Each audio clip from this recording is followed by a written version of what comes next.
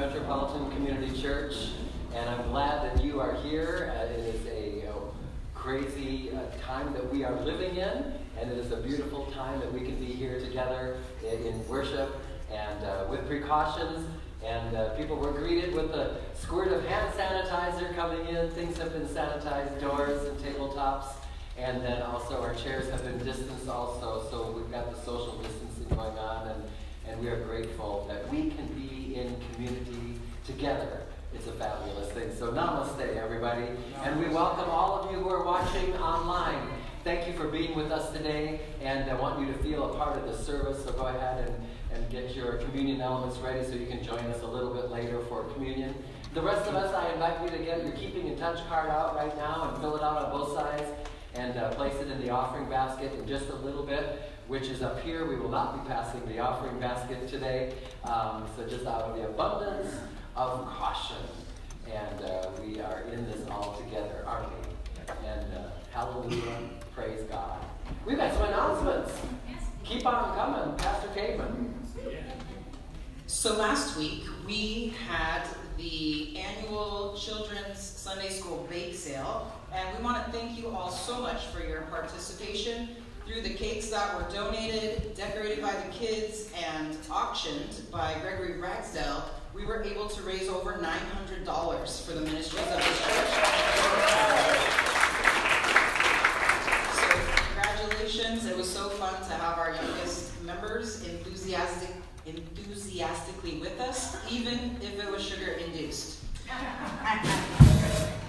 So as you know, yesterday we participated in the Uptown Community Service Center's walk-a-thon, and in combination with other participants and your funds, we are at an over $5,000 fundraising amount for Uptown Community Service Center. And so we just want to share that with you and thank you again for walking and donating and supporting the agencies that we collaborate with to work with homelessness. Yesterday, we hosted the first of 3 wisdom gatherings where we're talking about the stories and the experience of becoming this church in light of our 50th anniversary this year. So yesterday we had 2 of our founding members present telling stories about how we came into existence, the difficulties that we faced, the triumphs, the ways God provided miraculously, and all the things. So we hope you'll mark your calendars. The next 2 wisdom gatherings are coming up April 25th and May 9th, where we will focus on the next 40 years of our history. Many of you have expressed an interest in taking your spiritual journey to the next level by committing yourself to membership here at the Met, and others of you have expressed an interest in being baptized or renewing your baptism in MCC. So in preparation for a membership ritual on Easter Sunday and a baptism, we have scheduled the membership class on April 4th. It's a Saturday from 10 a.m. to 11:30. We will have a sign-up sheet in the social hall next week, so please RSVP if you're interested in attending the membership course or considering baptism. Also, coming up soon is Holy Week, and on Good Friday we'll have a service where we focus on the crucifixion of Christ, and we'll be putting on a play of the 14 stations of the cross through the eyes of Mary, the mother of Jesus. And we need 14 readers to participate. So if you are interested in being a reader at the Good Friday service, you can talk to Reverend Allie, myself, or Pastor Dan, and we will get you connected. The beautiful floral arrangement in front of the altar this morning is from Rose Turner, who attends the 9 o'clock service in honor of Women's History Month with the dedication, "I salute the women of MCC San Diego who have supported this ministry of love for one another. Their unwavering support has kept us strong." And then the floral arrangement in front of the podium is from David Root, and it's in acknowledgement and gratitude to the founders and the pillars of this community over the years. At this time, it's my joy to invite any of our elementary school-aged children to start heading to the back of the sanctuary to meet your Sunday school teachers, and we will carry on with worship. Thank you. All right.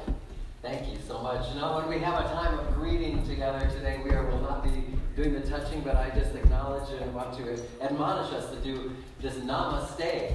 It's a beautiful, beautiful greeting that says, the highest good in me honors the highest good in you, or the Christ in me honors the Christ in you. And so may we greet one another with that today. Please rise as you are able as our worship begins. Namaste, everybody. Greetings. Greetings. All you online, welcome. Glad you are here. Greetings.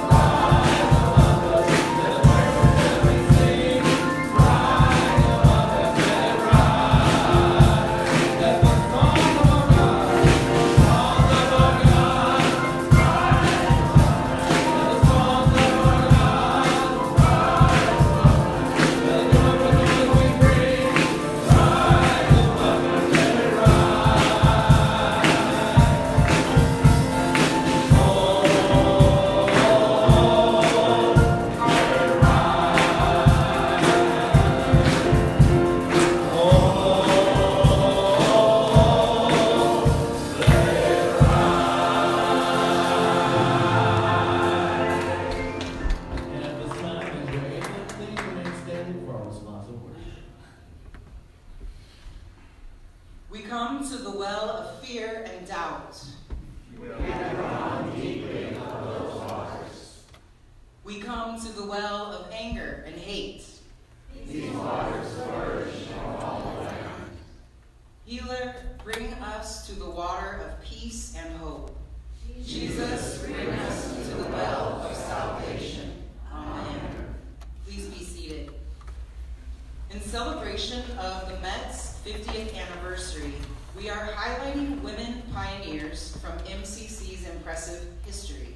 Today's featured woman is a pioneer in MCC's social justice activity on the East Coast. Reverend Elder Pat Baumgartner is currently the senior pastor of Metropolitan Community Church of New York, where she has served in various capacities for the past 33 years. Reverend Pat is also the executive director of the Global Justice Institute, traveling, writing, and speaking on behalf of MCC worldwide, addressing a range of social issues, forging on-the-ground partnerships, and supporting efforts to promote an inclusive human rights agenda. She chairs the Moderator's Public Policy Team and holds a seat on the Council for Global Equality. The founder of the Sylvia Rivera Memorial Food Pantry at MCC New York and Sylvia's Place, she has become a leading visionary in the quest of the queer community to build coalitions and deal with hunger and homelessness, as well as homophobia and other prejudices. Named for the late civil rights leader and MCC member Sylvia Rivera, Sylvia's Place serves as New York City's emergency shelter dedicated to providing safe space, food, medical and psychological care, as well as spiritual support for homeless LGBT youth. Educated in the Roman Catholic tradition, Reverend Pat Baumgartner has become a sought-after speaker and preacher across denominational divides and has been the recipient of numerous awards, serving as the 2011 New York City Pride Grand Marshal. Her current focus involves work with activists in Costa Rica, East Africa, Brazil, Mexico, and Eastern Europe, working with asylum seekers in New York City and developing presentations that address human trafficking as a queer rights issue. The proud grandparent of 4-year-old Joshua, she lives in the West Village of New York City with her spouse of 28 years, Mary Jane Gibney, and their puppy, Lily. You can learn more about Reverend Pat and other women in MCC by visiting the Women's History Month display in the social hall. Please join me in celebrating the incredible legacy of Reverend Elder Pat Baumgartner today for Women's History Month.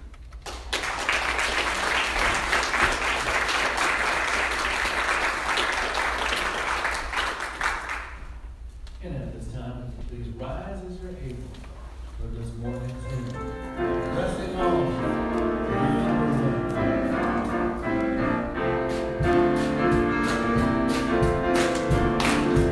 Resting on the upper way to my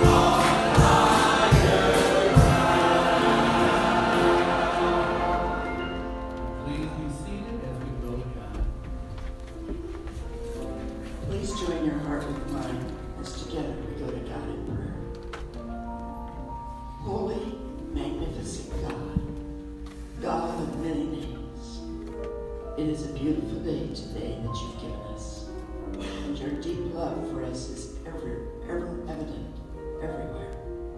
Thank you, God. And God, hear our prayers, and may we find our song as we continue our journey through this Lenten season. God, I think most people have never prayed a prayer of transformation. Too often when we pray for tweaking. We want you to tweak this and tweak that. To be honest, God, we don't necessarily want our lives transformed most of the time. It sounds attractive in a moment of blissful, wholly idealistic exuberance, or at the moment of crisis, but every day. Reality is, we more often like to distance ourselves from the inner work required to bring about transformation. Oh yes, we want change, but not real transformation. And we don't want the pain or the work that is necessary. At times there seems to be this feeling, God, the feeling that we're down here living with real reality, and you're up there watching. That is all. You're just watching.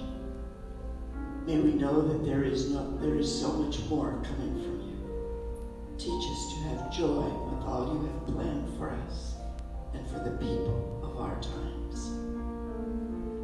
We pray for change. Then we wonder, why, God? Why don't you answer our prayers? I think, God, you are not in the business of tweaking, but rather in real transformation. You want to turn our lives upside down, which is really the right side up, if we want to see something incredible. Help us to pray in earnest for honest and open transformation. May humility guide our efforts to be reconciled with you and live forever in your abundant grace. As with your encounter with the Samaritan woman at the well, who invited us to come and see. God, you know all about us. You value us. You love us beyond all that we could possibly comprehend. We invite you into our lives today. Help us to make ourselves available to you, to become the best version of ourselves by seeking your will and becoming living examples of you and your love in the world. Open our hearts. Give us strength to commit to grow closer to you each day. Guide our path. Fill our hearts with gratitude, patience, strength, and peace.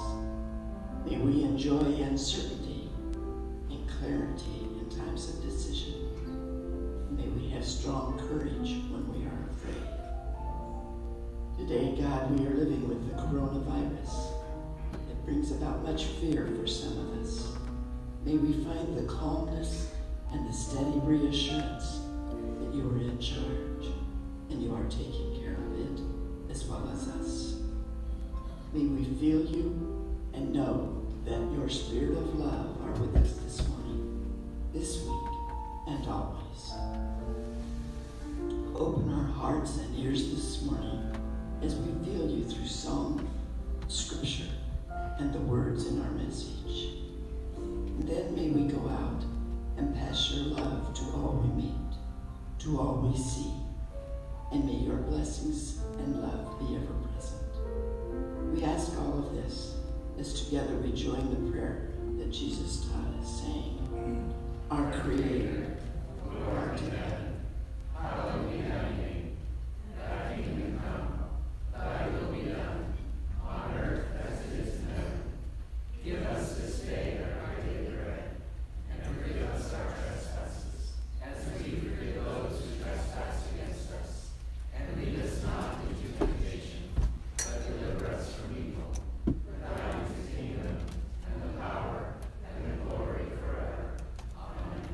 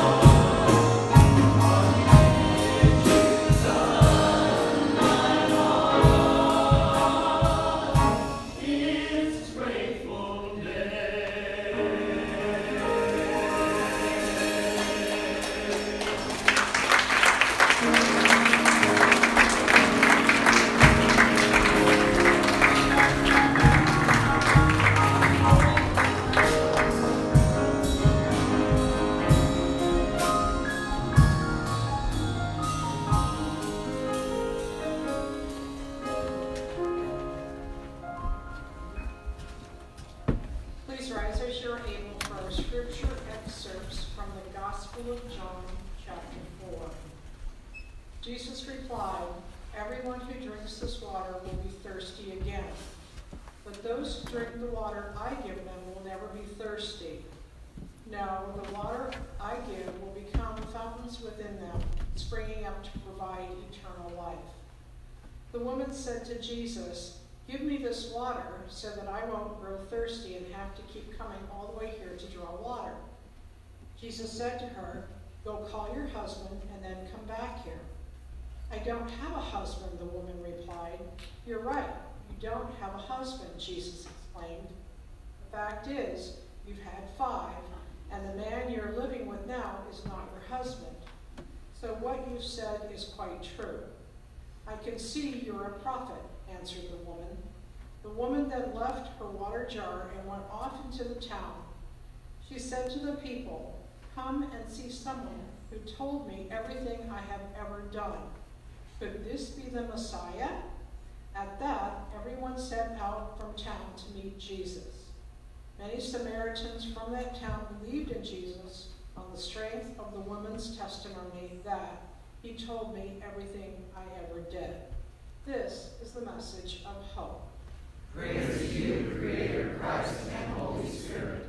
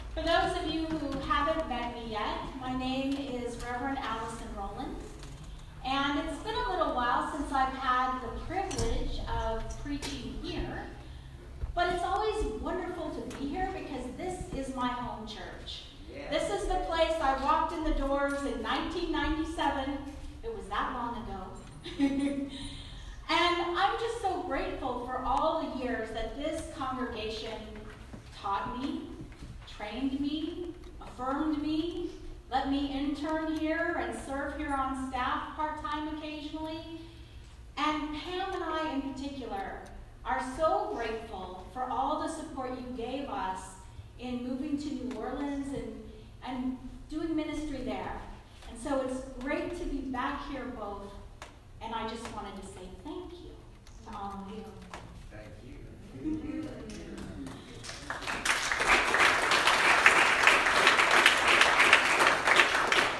Will you join with me in prayer? God, may the words of my mouth and the meditation of all of our hearts be led and informed by your unconditional love for us. Amen. Amen.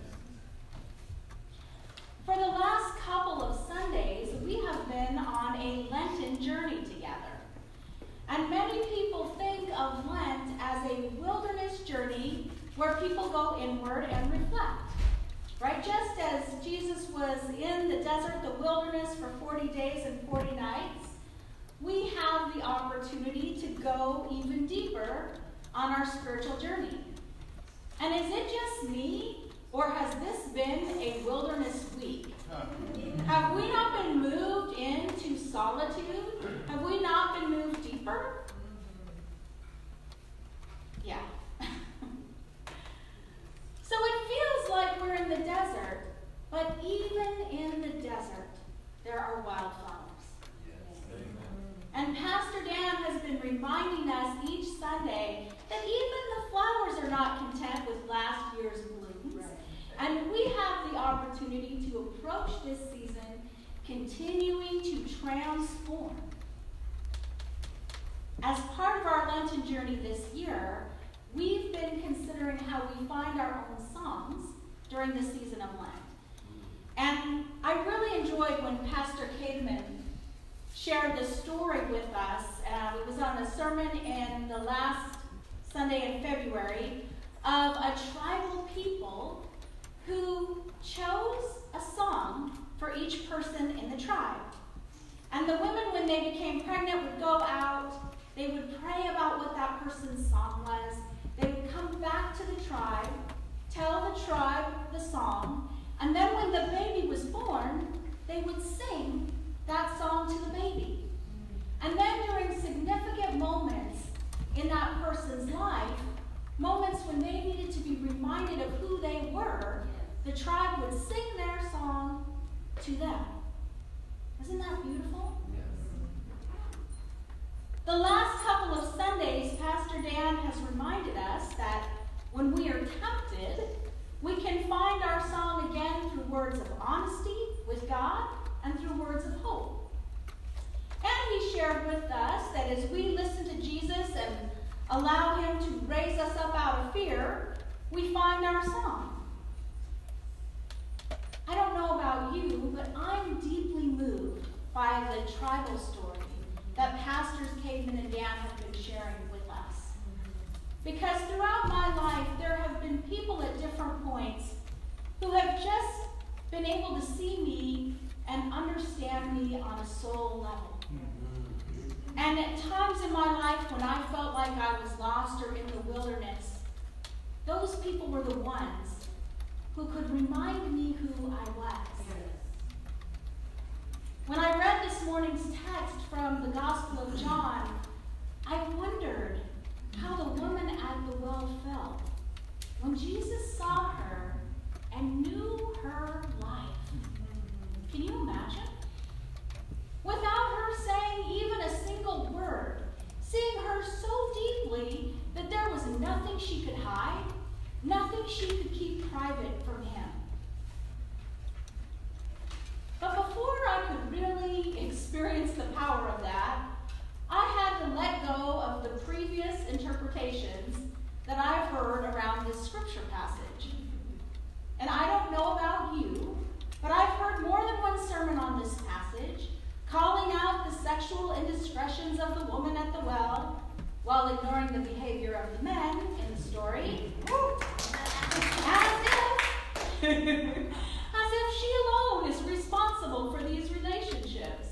And I've heard many explanations about the sinfulness of this woman, even though Jesus does not name her behavior as sinful in the text. He simply names it. And within the context of the text, it appears that he is naming it to make clear to her that he is the Messiah. Because who else could know something that she hasn't told? Theologian Nancy Rockwell explains that Jesus offered the woman at the well the first cup of the water of eternal life by explaining to her that he was the Messiah. And when he told the woman at the well about her sexual relationships, he did not condemn her. Rockwell wrote that Jesus lifts her from obscurity, from her Samaritan identity, from social disgrace and marginalization by this intentional honor. And Pastor David Lopes agrees that Jesus never at any point asked the woman at the well to repent for her behavior. According to Pastor Lopes, the woman at the well may have been widowed, or abandoned, or divorced, and she could have been living with a man in a Levirate marriage, which in Jesus' day was when a childless woman was married to her deceased husband's brother to produce an heir.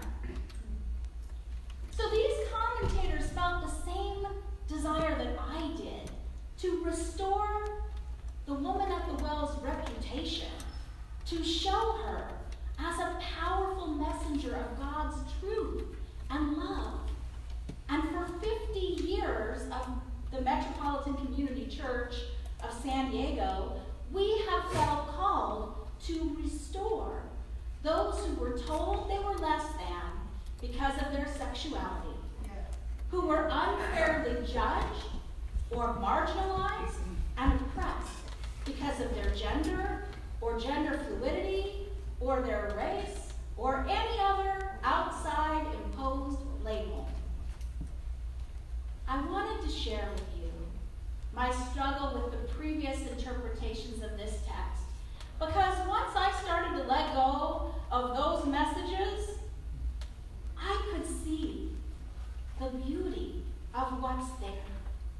Because what I saw was Jesus seeing the woman at the well in a deep and profound way. He was reminding her of her life story in this intense way that probably made her feel vulnerable. But in the midst of all that vulnerability, Jesus reminded the woman at the well who she really was. Jesus met this woman and saw her in a complete way. And in that seeing, he didn't just see her sexuality or her relationships, he also saw her potential to be his messenger and to bring others to him. It was as if Jesus, just like the tribe we learned about, was singing this woman's song to her, reminding her who she was. So imagine for a moment that you are the woman at the well, but in our time. You encounter Jesus while running a daily errand in aisle 6 of the grocery store, perhaps. I'm not even certain what's in aisle 6 of the grocery store, but it's not toilet paper, hand sanitizer, or dry goods. Jesus looks at you, and immediately you see something's different about this man. Jesus asks you for help. But you notice that Jesus is taller than you.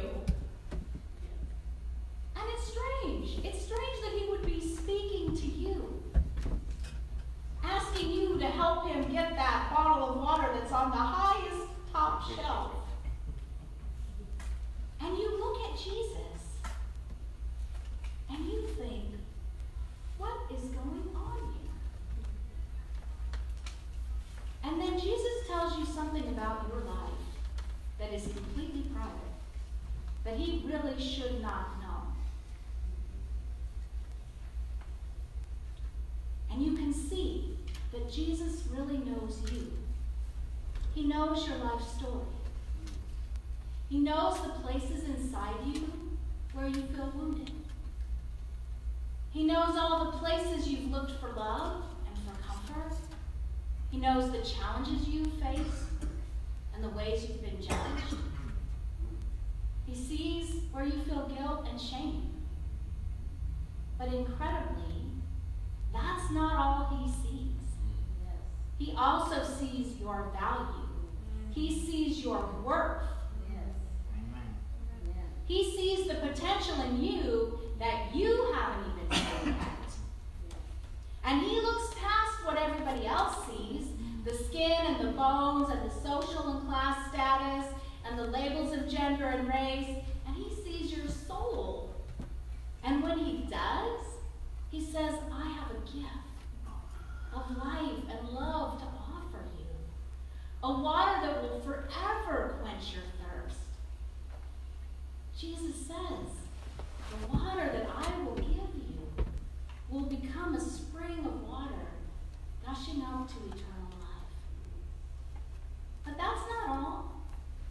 Jesus knows all your gifts. He knows what you have to contribute.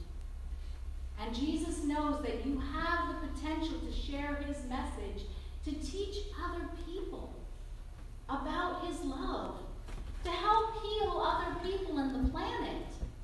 Not someone else, not some other leader who is somehow more worthy, but you, and you, and all of you.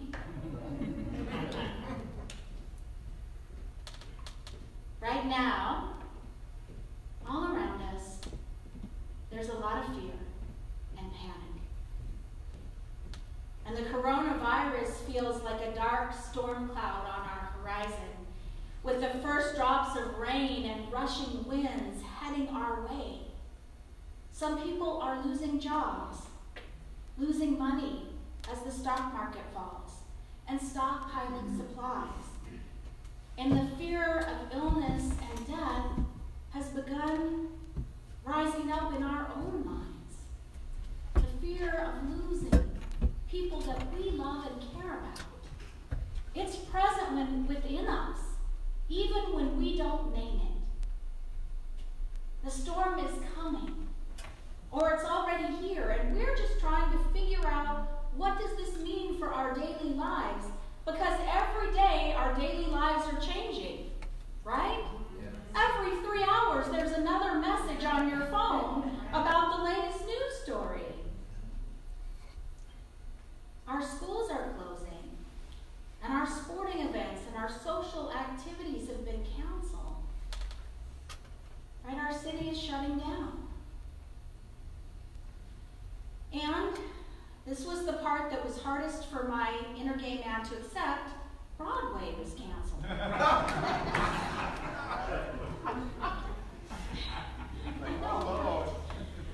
As each day brings new changes for us, we're all trying to cope in different ways with the fears that rise up within us.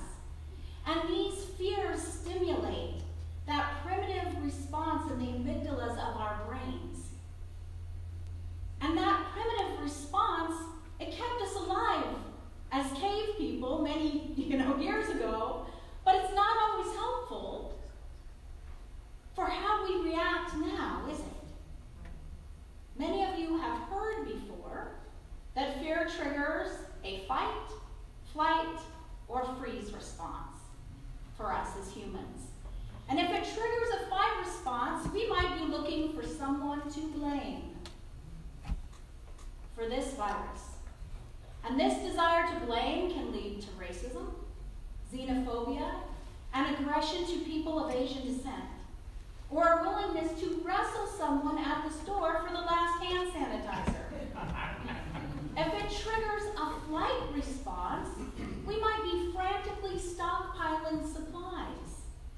Enough toilet paper and food and household goods to last us for a year. And we might have the desire to hide. And if it triggers a freeze response, then we might feel immobilized, unable to respond to what's happening, numb. We might just want to deny it completely. In the midst of all of these feelings, we have a choice. We have a choice about how we will respond. What will each of us do during the fear? We have options. We can pray and we can meditate. In those moments when the fear and the panic starts to rise up within us, we can take a deep breath and breathe in the Spirit. Breathe in the Spirit of God. And we can seek out the facts. Right? Instead of obsessing on the news stories, which is easy to do, and only pay attention to what keeps us informed.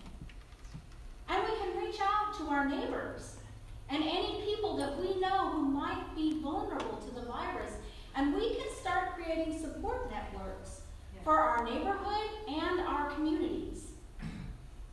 We can choose to let fear and panic be in control, or we can listen to Jesus singing to us, reminding us who we are,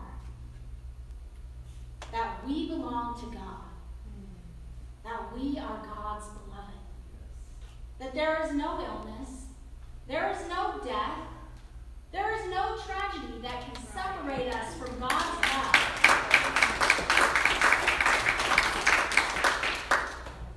And as people are in need during this time, we can look for the ways to prepare for people's needs.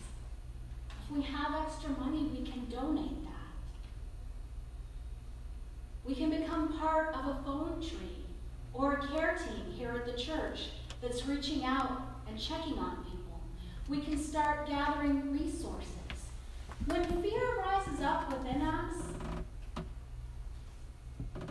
we often feel like we want to shut down emotionally, or or we want to withdraw, or we want to hold on to everything we have really tightly in case we're not going to have enough. But when we hear Jesus singing to us, Jesus reminds us that we are called to love people in practical ways. Jesus sings to us and reminds us that it makes a difference how we respond as a church, how we respond as individuals, makes a difference. So how will you be God's love? How will you be God's healing? How will you help to transform the fear that is happening around you? And as Jesus reminds you who you are, what song is Jesus singing to you? Let us pray. God, help us to remember and know that you are not abandoning us, that you will never abandon us. Help us to know that we are the church, and even when we cannot meet together in person, we are connected through your Spirit. God, when we miss the touch of others, may we feel you holding us and reminding us that your love is ever present and it always remains. God, please give us wisdom in the coming days as we seek to care for our health and the health of others, and let us send out our loving and healing prayers for everyone in our community of faith, our country, and our world. Amen.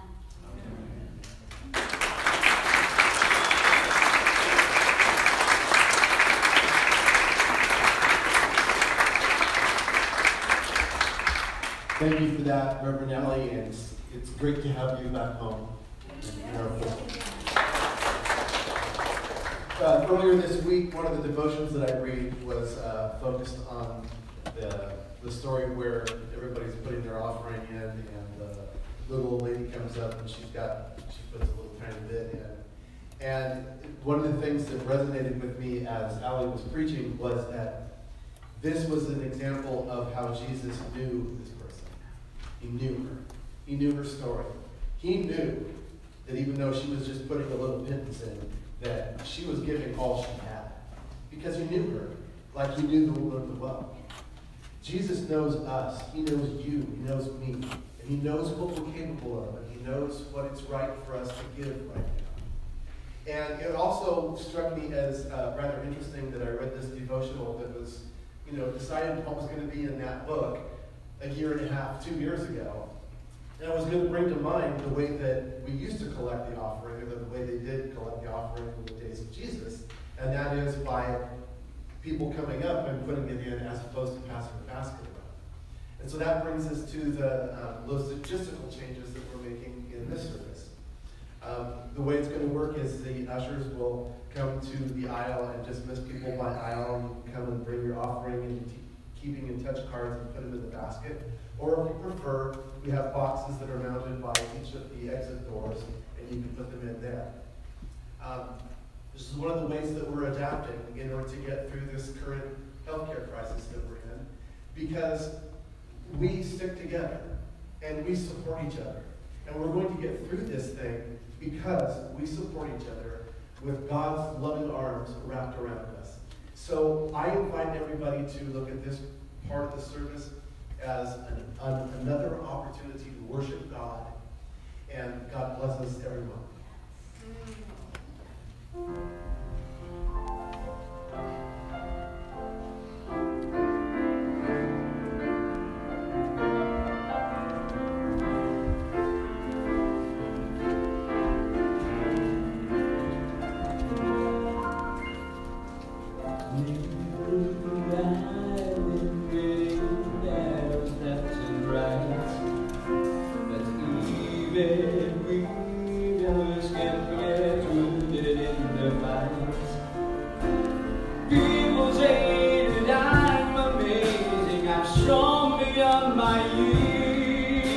But they don't see inside of me. I'm hiding all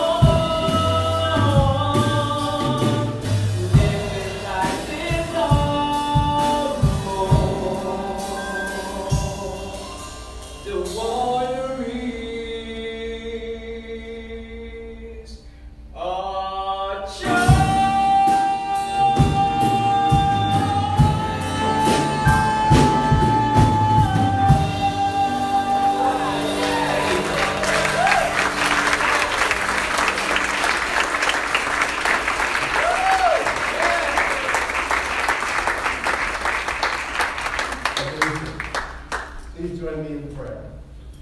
God, thank you for giving us the opportunity to pull together and to give of our resources in order to put the message out there, put the word out there that the realm of God is here, that God loves us, and that you will never leave us alone. And together, we are pulling our resources to get that word out there. May these resources be blessed in Jesus' name. Amen.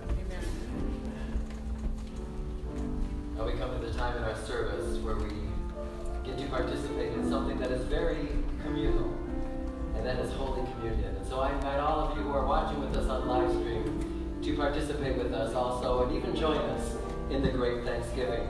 God be with you.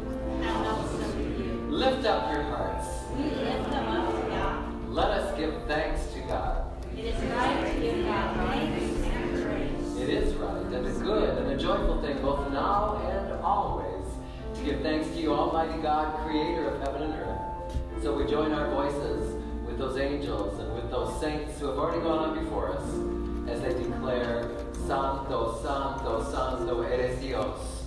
Holy, holy, holy are you, God. Let us pray. Loving God, we come to you this day with open hearts. For you see us. You know us inside and out and sing our song to us. And we ask for your mercy and forgiveness as we acknowledge the ways that we have wandered from your path.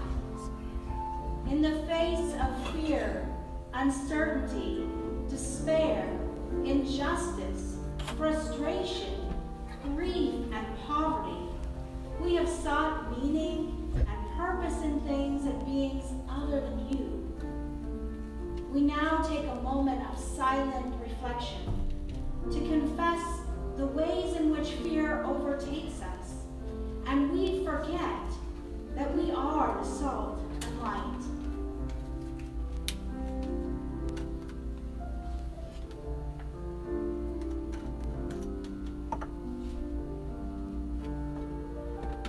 Praise you and thank you, O God, for we know that you journey with us even when we diverge from your path. We ask you to restore the joy of your salvation in our hearts and minds as we continue to discover your purpose and your call in this season of renewal. Amen. On the night you were betrayed, you took the bread. After giving thanks, you broke it and said, "This is my body, broken for you. And as you eat it, remember me. This is my body, broken for you.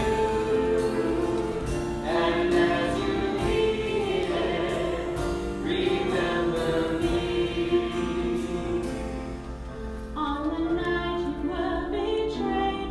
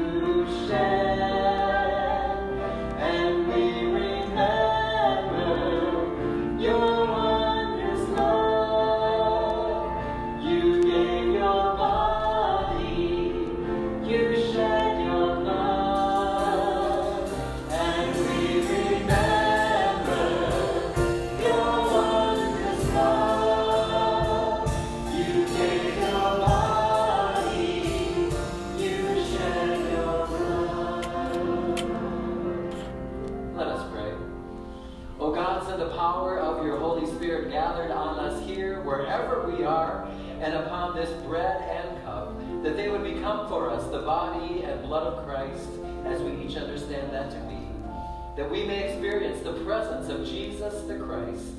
So breathe your Spirit in us, that we may reclaim Christ and faithfully follow into the future you have for us. Amen. At MCC San Diego, and in every MCC around the globe, we celebrate an open communion.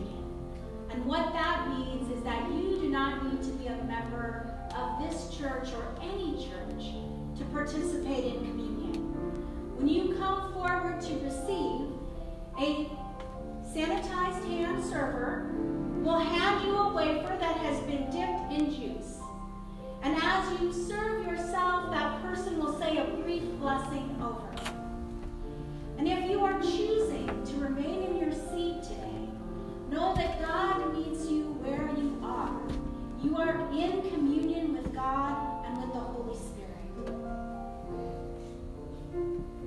Afterward, you may return to your seat and meditate on the blessings of this day. As you ready yourself and follow the directions of the ushers, all that we ask is that you come just as you are. Hear the Spirit call. Come just as you are. And receive, Lord, receive. Come and live for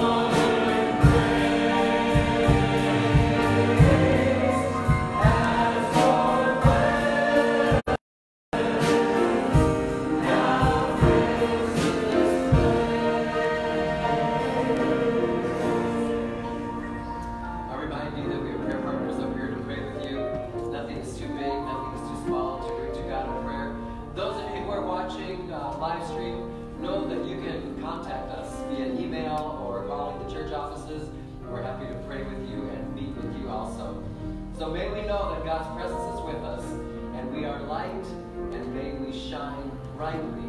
Even so this week, as we leave here now, hearing the song that God has in our hearts, in the name of God our Creator, the Christ, and the Holy Spirit. Have a great week, everybody. Be